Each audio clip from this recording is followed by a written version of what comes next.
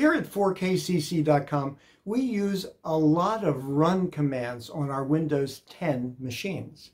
In this video, what I want to do is I want to share with you 5 run commands that I think everyone should know, be able to run very quickly without having to look up a list, and they'll help you in doing certain things on your Windows 10 computer. So before we get started, do me a favor and hit the subscribe button and then the notification bell. We publish computing related videos all the time and I don't want you to miss any of them. All right, once again, in this video, I'm going to show you 5 run commands in Windows 10 that I think you should all know. Let's get started. Of course, before you can use a run command, you have to know where to type it. There are 2 common and quick ways to get to the run command box. One of them I talk about in my blog of Windows 10 keyboard shortcuts. This is number 2 in the series of them. If you scroll down, you'll see the Windows key plus the R key. If I hold down the Windows key and press the letter R, the run command box shows up in the lower left-hand corner.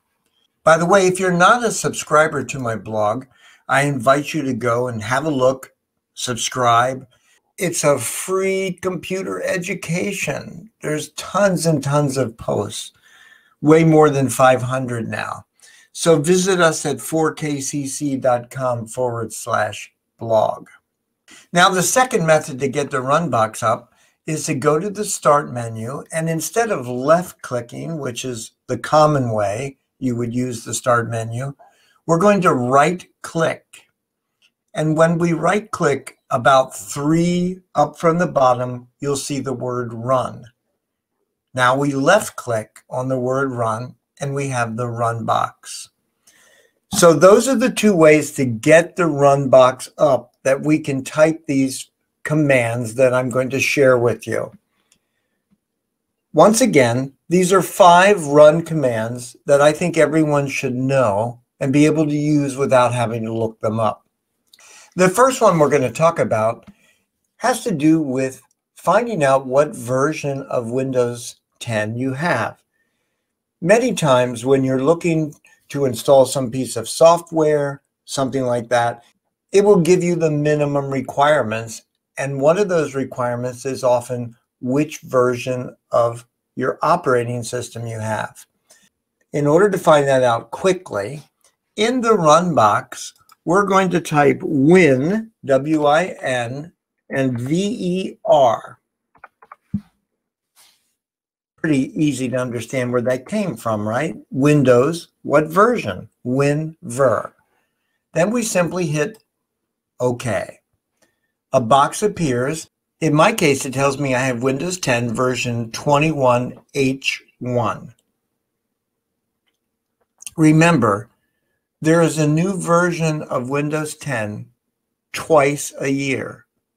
One in the spring, one in the fall to winter time.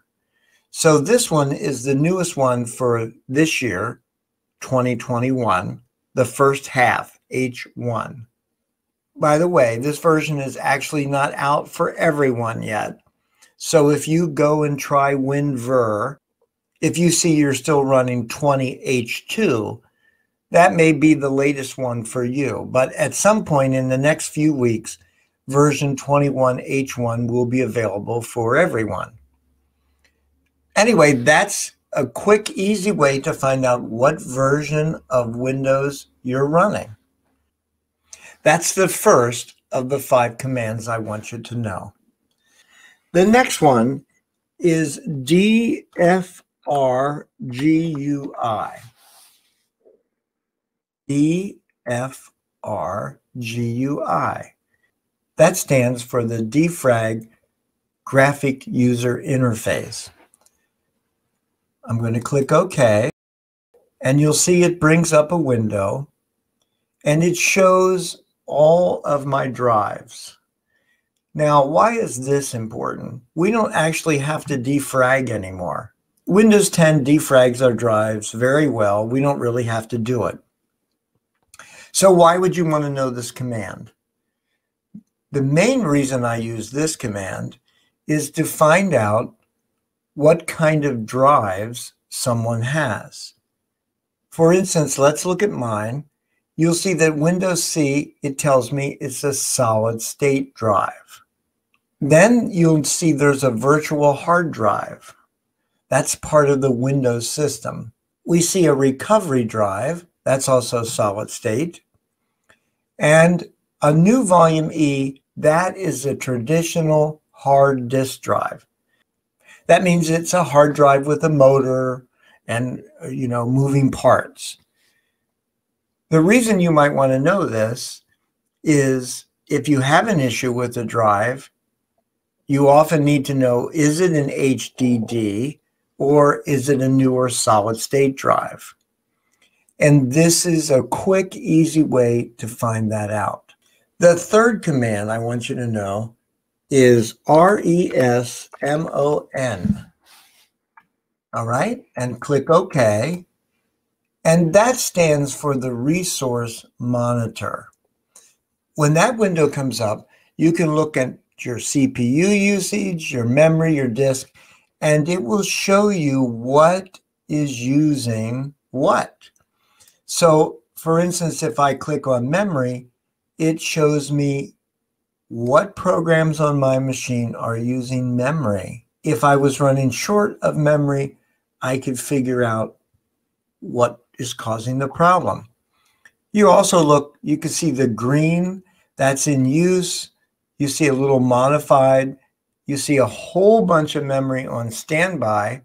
And then you see the real light blue, which means that memory is free.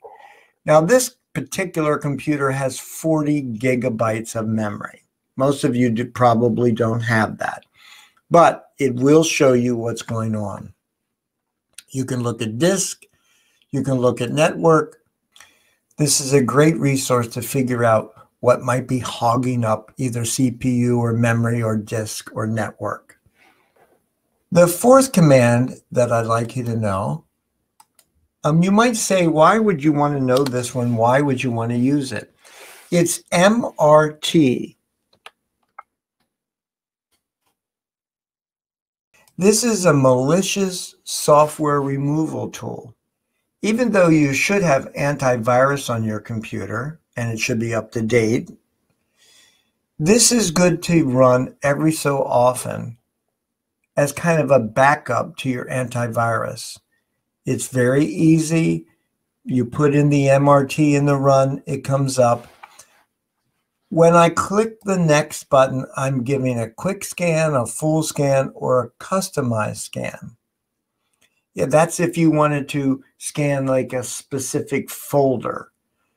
I usually do the quick scan, and it tells you that if it finds something, it will ask you to do a full scan. A full scan can take quite some time if you have a lot on your computer. So I'm going to leave it on quick and say next. And as you can see, it's going to scan and go through my files and see if it finds any with malicious software. Naturally, I've sped up the video to save us time. The tool actually ran for just a little less than 12 minutes, and it scanned over 54,000 files, and it found nothing wrong. Just as a reminder, this is not a substitute for antivirus. It's like a secondary thing to just make sure that everything's okay. I'm going to click Finish, and that tool is gone. Moving on to the fifth run command that I think you should know. This one starts out with the word shell, S-H-E-L-L, and then it has a colon and the word startup, no spaces. I click OK. And this shows me what programs automatically start up under my username. This is a great tool to use to make sure that some software got in there that shouldn't be there. Now, as an example, I do use Rainmeter, but RingCentral is a piece of software I no longer use. So it should not be in the startup folder. In this case, I'm going to click on it and then right click on it, and I'm going to go down and click on delete. So it will no longer start up because I don't use the program anymore. And that's a great reason to use the shell startup command. I have a bonus for you.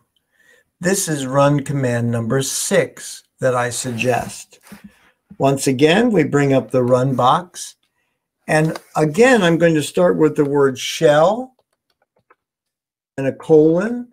This time, I'm going to use the word common and then a space, and once again, startup. Notice the difference there. There is no space after the colon, but there's a space between the word common and startup. I click OK.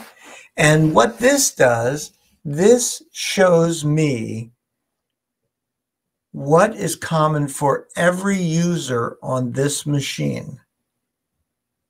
Every user.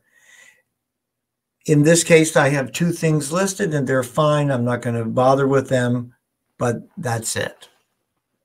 So in this video, I've shown you 5 run commands I think everyone should know, and I added a bonus. Let me just show you this. If I go back to the run, if I come over here and click the little down arrow, you will actually see all of the commands that I just showed you. So in reality, if you try these commands after you've watched this video, you won't really have to remember them because they'll be in the list.